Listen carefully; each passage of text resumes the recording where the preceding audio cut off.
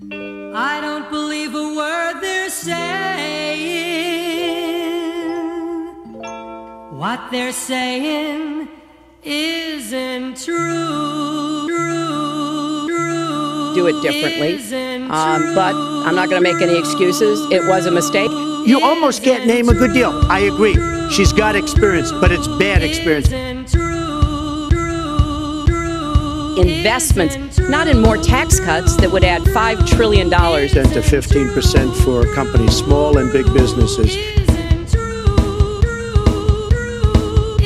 Excuses, it was a mistake, and I take responsibility for that. $20 trillion, and we're a mess. We haven't even started.